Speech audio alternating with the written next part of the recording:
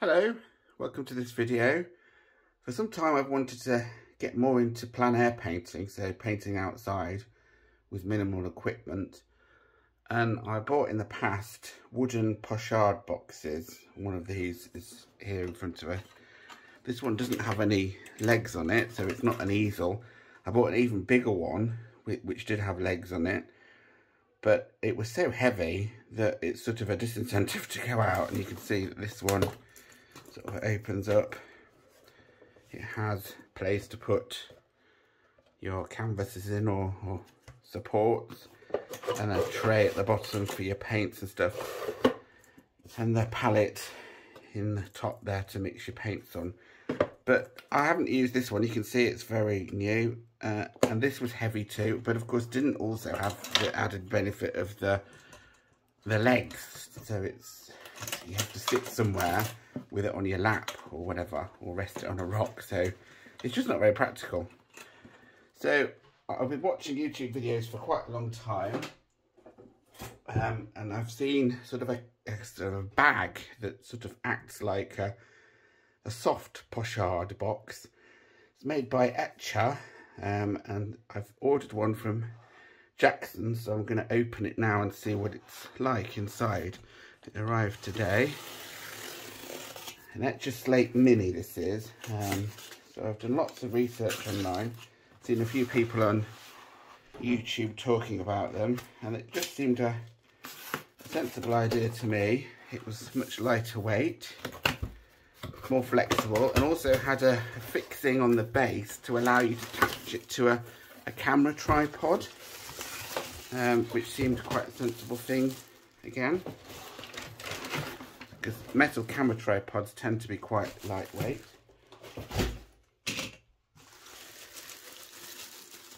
There are bigger ones that they make, Etchr,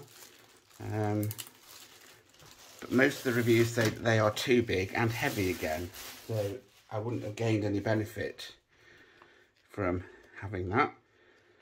So here it is, first look at it. Seems a good velcro.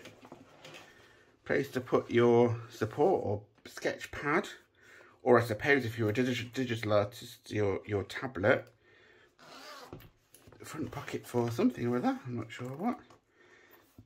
Again, it looks like it's got a waterproof zip on it, so it is supposed to be waterproof for the great British weather. This is the back plate, which seems quite firm and has got an attachment for a camera tripod, so I should be able to attach it to a tripod. Although I have seen people use the straps that go in these hooks here at each corner, and people resting it against their front and painting in front of them. So that might be a possibility as well. Oh yeah, so it's firm because it's got quite a big area of quite firm plastic in there. I presume if you weren't going to attach it to a tripod, you could take that out using that zip, which again would make it more lightweight. So let's have a look. This zip, again, a waterproof zip by the looks of it.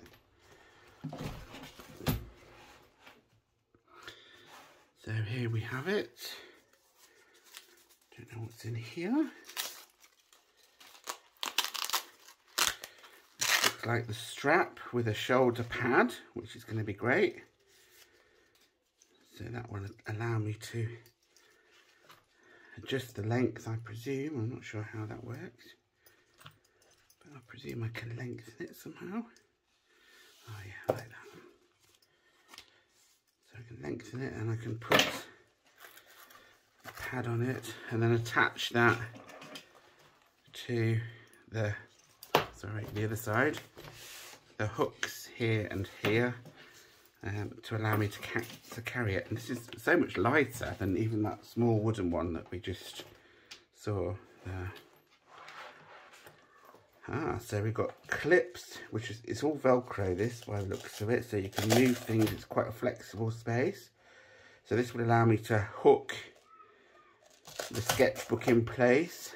I presume these allow you to put pens, paintbrushes in here for when you, yeah, perfect job. So obviously you could arrange these to any size of sketchbook that you might have, up to the size of the slate itself. So yeah, they all move. We've got a bag here for other stuff. I'm not sure how you get into that. I presume there's a zip somewhere. Ah, there it is. So yeah. And of course, opening this as well, I presume, gives you more surface to put stuff on, like water or liquid. I presume that totally detaches. I won't detach it now. Yeah, I'm not sure what that's for, but I'll work it out as I go on. I've seen other people use magnets on this as well to attach things, and bull clips. So I'm quite pleased with that. It looks like it might encourage me to get out there and actually paint in the great outdoors. Whether it actually does or not, I don't know. It was quite pricey. I got it from Jackson's in the UK, which seems to be the reseller in the UK for it. And it was £129, I think, something like that. So it's not cheap, but I'm hoping that it will encourage me to go out and do some painting on plein air, or even just drawing to start with. Maybe I'll just take it for some sketching. Okay, so I'll hopefully do a video of me actually using it at some point in the future, but I just thought you'd like to see how this works. Thanks for watching. Please take the time to subscribe or comment. Do you own one of these? Let me know if you do and how you use it. Is it a good purchase, or have I made a mistake? Do subscribe to the channel, as it's a very new channel and I'm trying to get it up off the ground. I'm not an expert artist by any means, but it's more about me looking back at the videos and learning from myself and my own mistakes, really, rather than being a perfect master artist or anything like that. So if you're a similar beginner, do get in touch. We don't seem to have had any comments on the videos yet, but if you do comment, I will reply. So look forward to hearing from you.